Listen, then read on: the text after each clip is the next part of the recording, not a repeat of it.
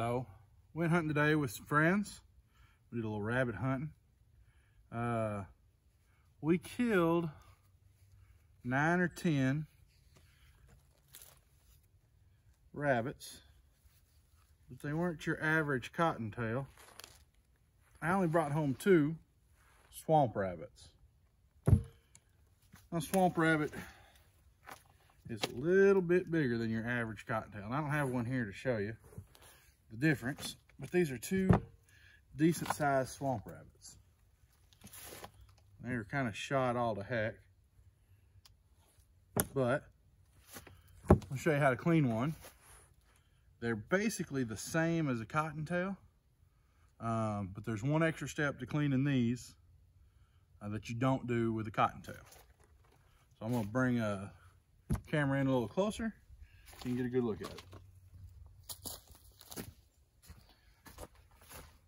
So there's different methods, I'm sure, folks cleaning, skinning a rabbit. Me personally, I like the method of just cutting a circle and taking these pants and shirt off. I'll show you what I mean by that here in a minute. Find a hard spot there to cut into. They're also a little tougher than your regular rabbit. And I've got a dull knife. Couldn't find my razor knife today. Looked all day, looked all morning for it before we went hunting. Could not find it for the life of me. So anyways, just got a little start there, and it'll tear. Still like you're doing a rabbit some, or like you're doing a cottontail some, but they're not as soft. We're gonna cut a circle, see if it'll tear here. Yeah, it's not gonna tear perfect. Pull a little this way. Just get your fingers in there till you get a spot where you can pull it apart. And start with the back half. Now this one's not too shot up in the legs. The other rabbit is shot all to pieces in the legs, which is not where you want to shoot a rabbit, because that's where most of your good meat is. We, let's see, we ran 7 dogs today. Yeah, we ran 7 dogs today. It was a good day. Last day of season. Anyways, just get that pulled down to just below that joint. That's where I like to. I'm not gonna worry about it too much. We're gonna cut it right above it. I'm actually gonna debone this meat when I get a chance. I'm gonna just snap that right off. Cut that tendon.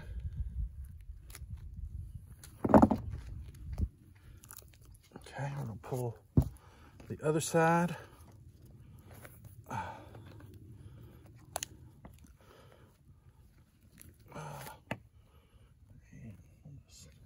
Got a burn pile over here. I'm just gonna chunk that hide onto.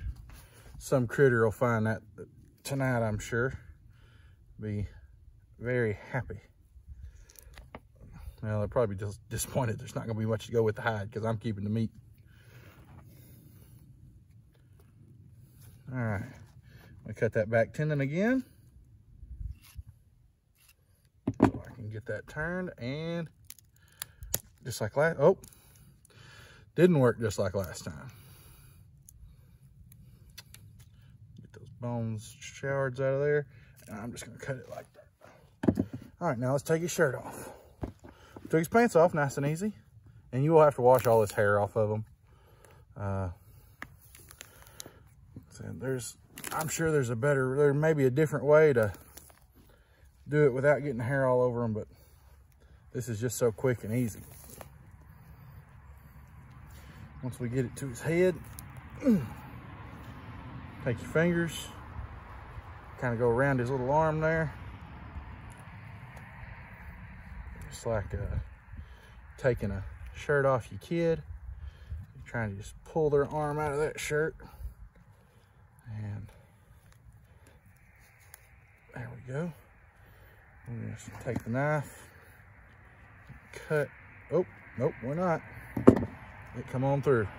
I was gonna try to do that without coming on through, but oh, this front leg is broken where it was shot. I'm gonna get all that extra fur off. All right.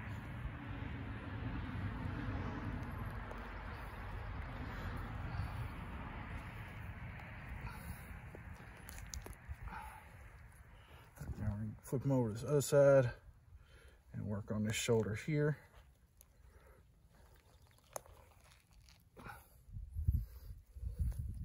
Just like I did before. Get my fingers in there.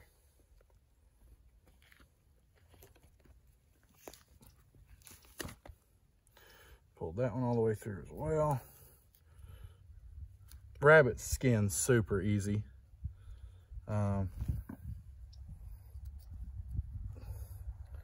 So they're not too bad. Like I said, the swamper's a little tougher than a cottontail, but a cottontail, man, they no problem getting them cleaned out. All right, let's go down here and finish this off first.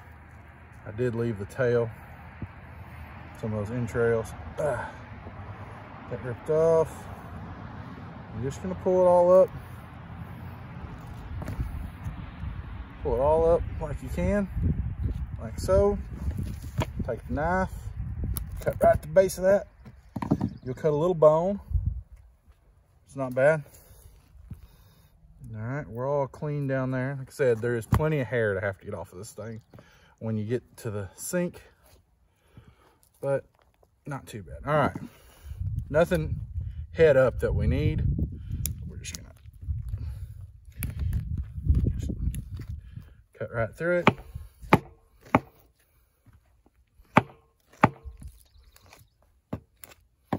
And once you get so much cut, it tears right off. All right, rabbits, like deer and a lot of other animals, don't have an attached shoulder. I should know the correct term for that, but offhand it evades me. Anyways, the shoulders come off real easy. Just grab that blade, the shoulder blade, pull up a little, start to cut that area, and just follow it on down. There's a shoulder blade. Let's get this other shoulder blade off. Pick that blade up right there, cut around it, and cut her down.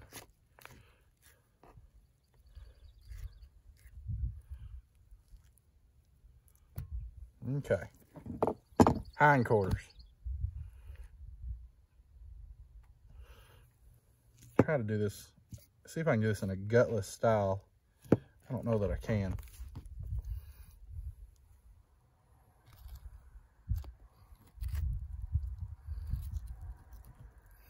Because with the swamp rabbit, with this was a regular rabbit, you would want to gut him because you would cook the back whole. Swamp rabbits are special. You don't cook their whole back. They have enough meat on them to justify. There we go. And see that ball socket right there? That's the only thing holding this back leg on. You just cut around it. Right there. Wiggle your knife a little. Whole back leg come off. We'll try the other thing. Try it on this side.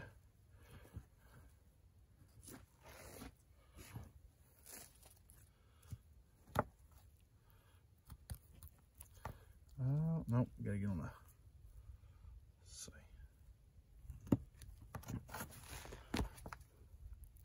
Follow that right down through there. Yeah, we're trying to avoid, there's a hip bone right there that you don't want to cut. You want to leave out of it. Wiggle your knife just a little. Cuts real easy. Right here's another pelvic bone. We're gonna try to kind of get around that without not sure you can see. Get around it. See how this one sticks out.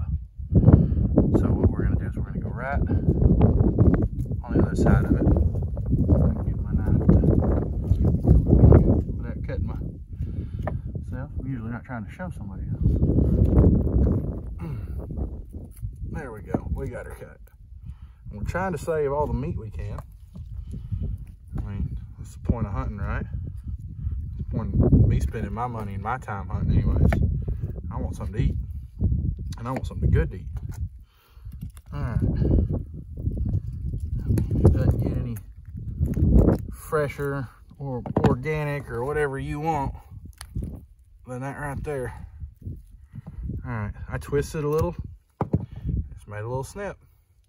Got that back leg right off. Alright. Now we got what's left of the carcass here. The main part of the body. Like I said, on a cottontail, you would gut this, and you would just have this main back that you'd fry whole bone on. But with a swamp rabbit, you do them like a deer. You come right up against the backbone.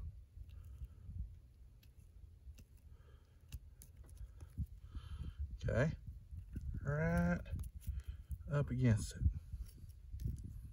all the way down. That's what we want.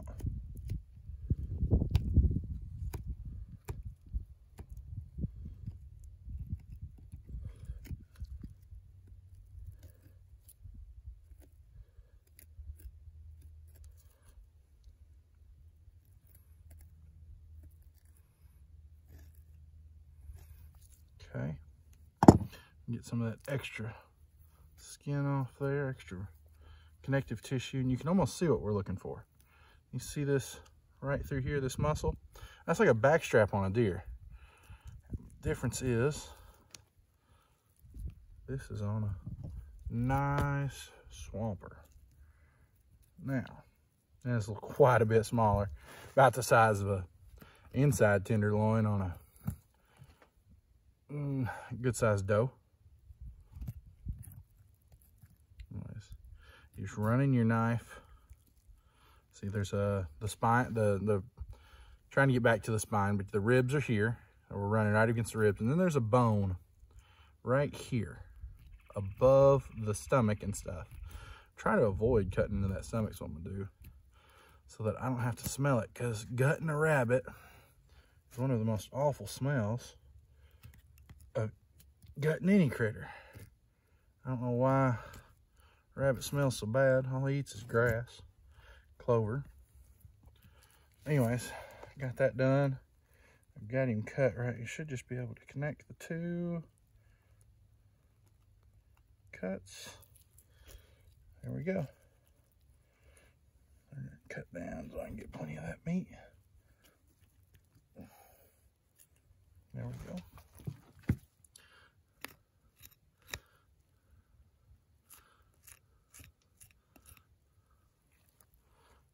Don't want to lose anything. These are so good fried up.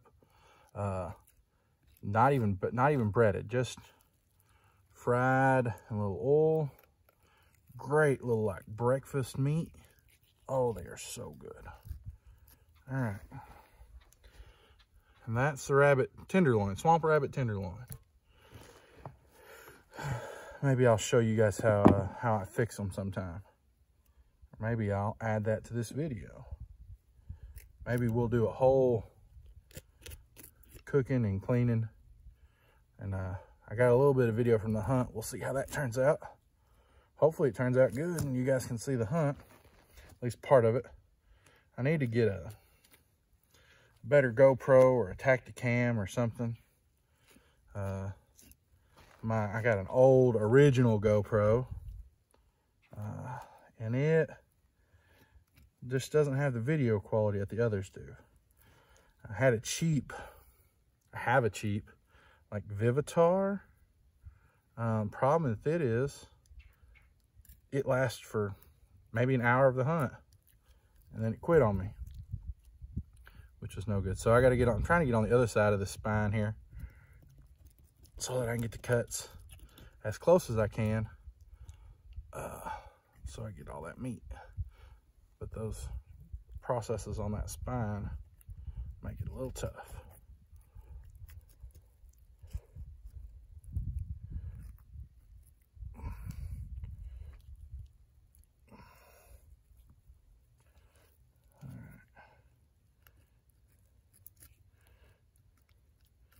This side's coming off a little easier. You get it cut right and it'll almost just fall out. There we go. What's this? Now we're gonna cut against that pelvic bone again. Cut back into it. Gives me as much meat as I can get. And there it is. The other tenderloin. Now all this is for the coyotes. Didn't have to smell the gutted rabbit. Didn't have to do any of that, and all that, nothing there I can really mess with to eat, so it's waste. There you go. Gutless rabbit.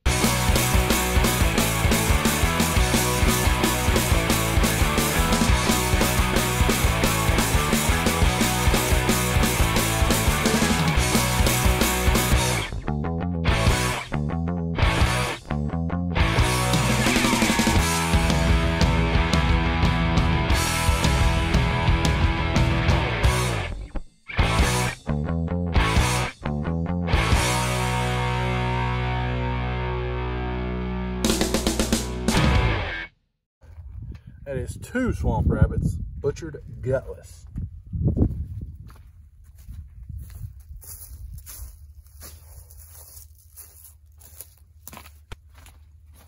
All right. Now, I got to get inside and clean all this, but first, I'm at least going to try to debone the back legs, because one, this particular back leg that we've got in hand is shot all to pieces. I'm just going to cut down where the bone should be, and with this one, I'm going to have chunks and shards that just have to come out. One, if my little boy chews on this, I do not want him getting a little piece of bone. I also don't want my wife getting it either, but I don't think she'll be eating any of the rabbit. She's not a big rabbit person. Actually, she is a big rabbit person. She loves her some rabbits, and that's why she does not want to eat any rabbit. Anyways, I got most of the bone out to that point. Now that I can see a bone, I'm just going to come in here and follow right along beside it. Okay, I'm going to cut through some tendons, connective tissue, and come all the way down best I can. Do the same thing here. Roll it over, cut up against that connective tissue. Trying to keep this meat as cohesive a piece as possible. I don't believe we're going to keep all that. I don't think it'll work. Right there's one little piece of connective tissue. Give me some problems. All right. Cut off the top. And this will go better, I'm sure, with the other 3 legs that aren't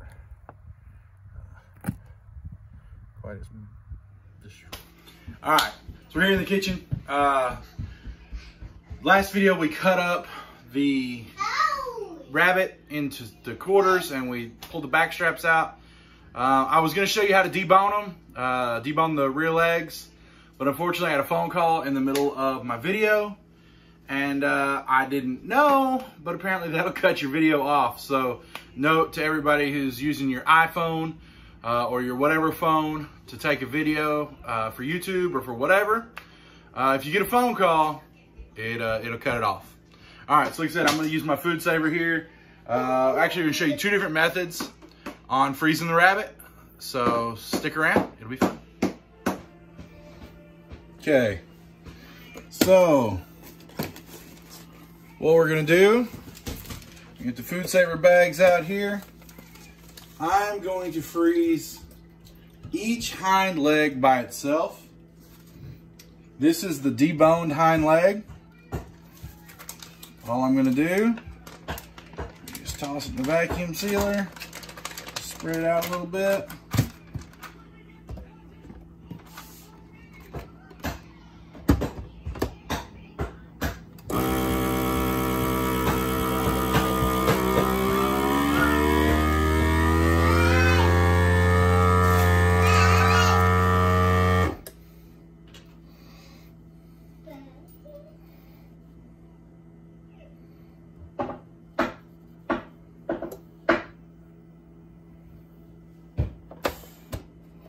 All right.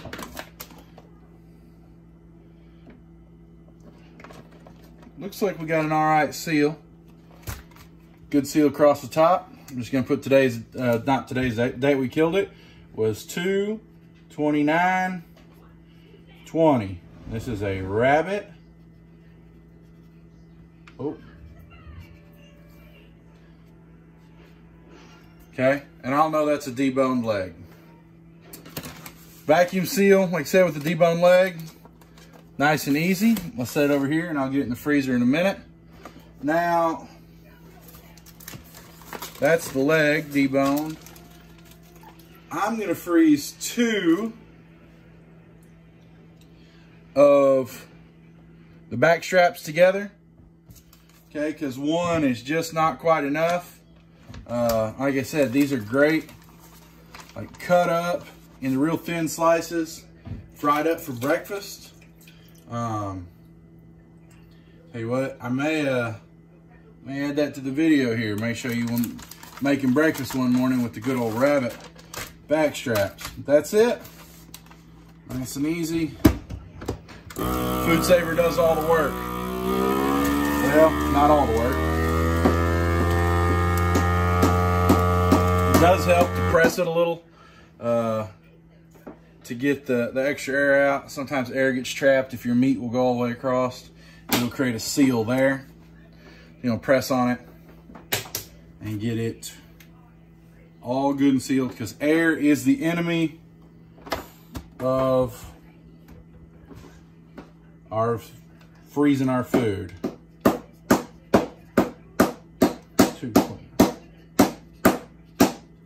All right, I'll have to find something to write on those better with here in a little bit. Son?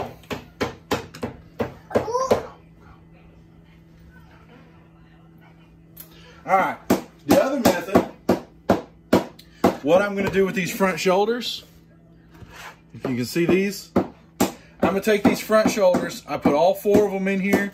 There's not a lot of meat on them, but they'll make a decent meal together.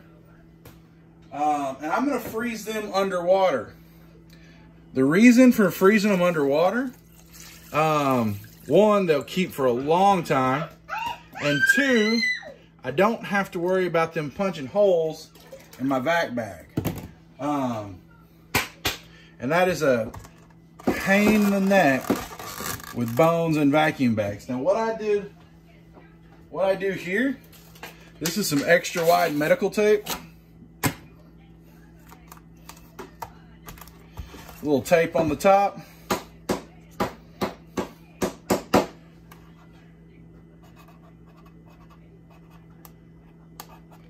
Two rabbit pair front legs.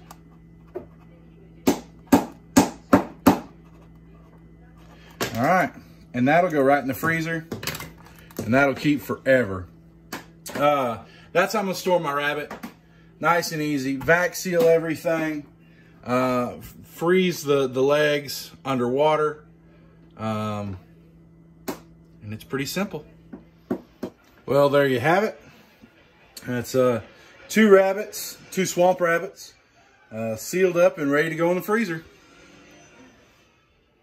I did want to add to the video, I forgot to say this earlier, I let my rabbit sit in the fridge for 2 days underwater to kind of age it, soak it out.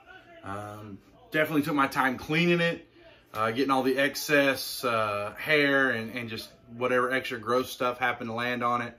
I did spend time getting that off.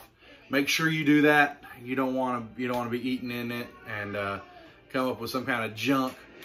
Nobody wants to find a hair in their food, even if it's better to be wild game hair than somebody else's hair that you don't know, but you still don't want that. Yeah, I let it soak in the fridge in salt water, not just regular water. Added salt to the water. Helps it not get soak up quite as much of that water and get gross. So anyways, just so you know, soaked in water for a couple days.